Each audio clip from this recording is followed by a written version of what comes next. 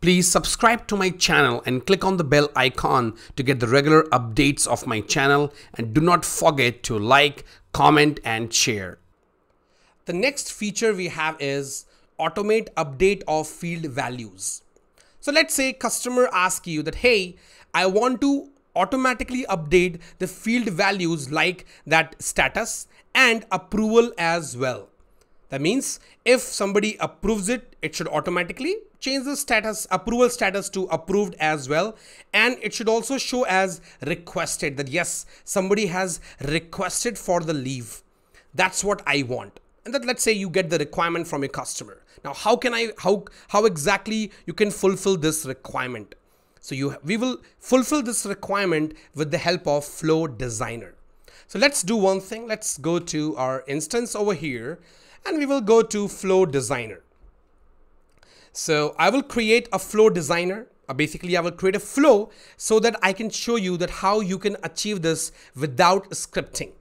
So we just have to update the values. So whenever record will be created, the leave request will be submitted. I have to update the status to submitted, and I have to make the approval status to requested.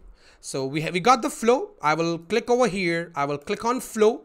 So I will do maybe LMS workflow, or maybe I will just do LMS flow. Here we have application and it says user who initiates the session. That's fine. And I will just click on submit. So I'm going to create the flow, and now I will create the actions. But before that, I will also mention the trigger point. So I will mention over here and I will select the trigger. I will make it a little bit small and I can just select, it says created. So whenever I will create the new record, I will basically initiate this flow. So I will select leave request, and that's it. I don't have to put any kind of condition. Maybe if you want, you can still put the condition. That means duration should be there.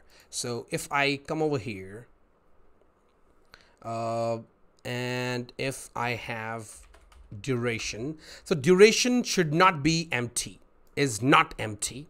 That's basically, I would say, kind of mandatory to trigger this flow. So duration is not empty, and that's it. So let's just do like this, and now I will create some actions. So starting with first action. So what we will do, we have to basically update the record. So I will go to update. I have here yes, create or update the record. I will do update the record, and I think here create or update, create task, create. I don't have specific to yes, I do have update the records as well. Yes, so I will select update the record. Now which record I have to select? I will just select this one, same one, which we are basically from which we are triggering the flow. And what exactly I have to update? So whenever we will submit the request, basically status would become, I will select the choice here, submitted. And at the same time, I will also make the approval status to requested. And that's it. It will basically update the record. And if we will match the condition, then only it will basically update the record in the bucket. But as of now, I'm just updating these two fields with requested and submitted. As of now, it is not approved yet. How exactly I will send the approval? I will go over here. Now I will ask for approval. So here we have another action. For which record? Same record, this one. I will select the approval field. Approval field, I can select this one. That's what the approval field we have. Now, how exactly we will approve it? When exactly? So anyone approves it, that's fine. And I can select the approver. Now I can select anyone. Like it's up to your business, I would say, use case you get from your customers. So maybe I will select over here. I have requested by, and I will send it to the manager. So do I have manager? Yes, I have manager over here. And yep, so it will send it to the manager. So manager has to approve it, and I can just maybe make it, or if I do that, anyone approves it, and if it's approved, so let's say if gets approved, so let's say if I maybe I will just do okay, I will make it or maybe I have to change something over here as well. Approval, it says, I think this is something we don't have to select right now. Approve, okay, so it will approve automatically when we have anyone's approves it. So in that case, if it gets approved, so can I get something over here? Can I get it from here? Approval state, okay.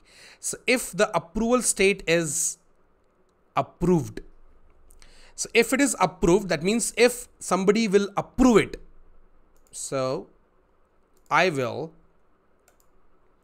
update the record. I will update the record over here. So if somebody approves it, it says target record, which is this one. And I will update the record. Basically, I will update the approval field and I will make it approved. So if somebody is approving it, I will make it approved. And then if I'm basically approving it, so it will automatically update the record by approval. Basically the status, approval status, we have that this approval field, this will become approved automatically with the help of this flow designer. And I can also mention if maybe else, if it is not approved, or maybe we should do else if rather than else. I will cancel this one and I will put, or maybe I will just else if, and here I see ask for approval, approval state, and approval state is, let's say, rejected. If somebody is rejecting it, and I will make it done, and I will just update the record with rejected, and I will, and this will not basically update the bucket because it is rejected, so it should not update the bucket as well. And here I will select this one, and I will basically select the approval field here, and I will update it to rejected, and I will make it done. That's it, and I'm going to save this. So it will update the records with approval and rejection, and I will also activate this. So yes, I will activate this. You can also do testing. So when you create the flows, you can also perform the testing, but we will do the live testing. So it is created, it is activated as well. What I will do, I will come over here again. Now this time I have this not yet requested. I have this open. I don't have duration. So I will select it. Maybe I will select maybe this one.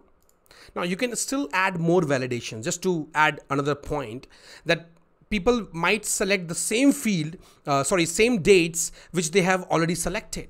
So that check you can also do that, hey, for this particular date, you have already applied for the leaves. So I'm not going to add those validations because you can put, to make this end-to-end application, you have to put multiple validations. So I don't want to put all the validations because my aim is to just to, I think basically make you understand that how we can do development for an application with different elements we have of scripting. So here we will select this maybe 12th of October till 15. So we have got 4 days over here. So it's 12, 13, 14, 15, 4 days. And I will just mention just a random comment. I'm not selecting these fields this time. I will just save this. It is saved. Now you will see that it is not basically, it has not changed. Okay, it has now. So I think Flow Designer runs little bit slow. So I think it's kind of surprising for me that why it ran slow, but that's okay. It basically updated the submitted. So now you can see Flow Designer basically ran and it has updated, submitted and requested as well. That means approval has been sent to the manager. But do I really have manager? If I would not have manager, that I can't approve it. So if I basically check my profile, I shouldn't have any manager, I think. If I come over here, maybe I will just select the default view, and I don't have manager field over here, but even if I just maybe check over here, I'm just checking the list view so that I can look for the manager.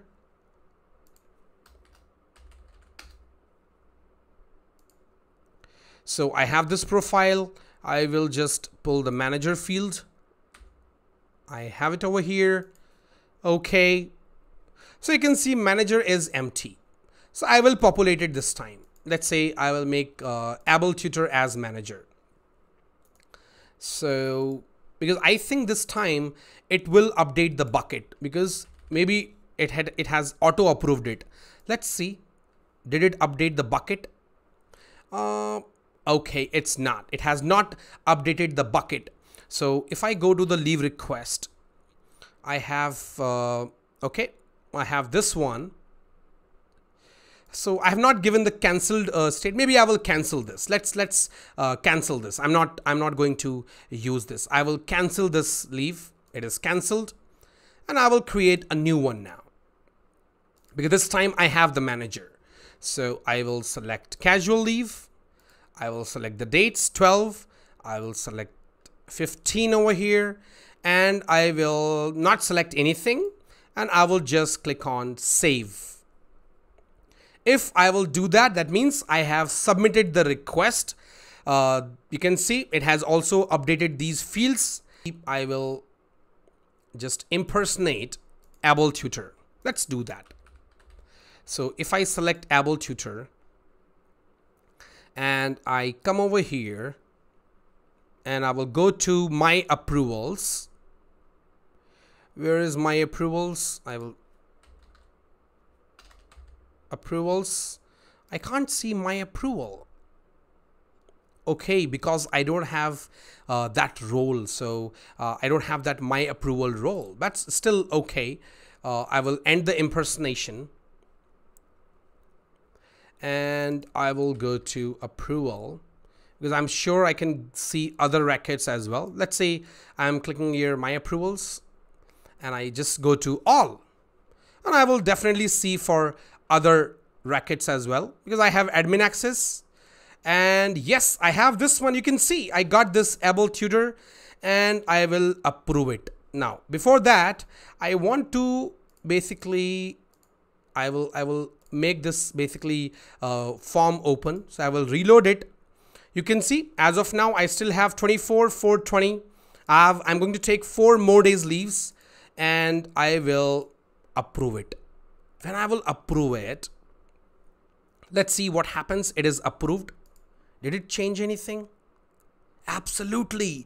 You can see that as request got approved, that means from Flow Designer, it basically proceeded with the next steps, next actions we created, and it got it approved. And then it also updated the record as per our business rule, which we mentioned in our application. So we created that business rule. So it ran the business rule and updated the leave bucket. Now it shows like I have 8 leaves taken, and I have balance as 16.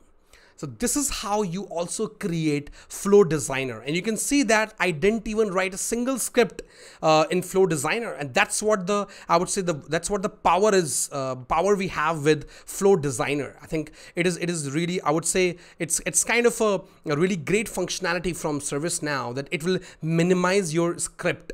That whatever script you write to achieve different kind of functionalities, it will definitely minimize the script. and I hope we will reach out to that level, like a low code or like a no code development. And that's what I would say. It's kind of a no code development for this particular feature which we just added.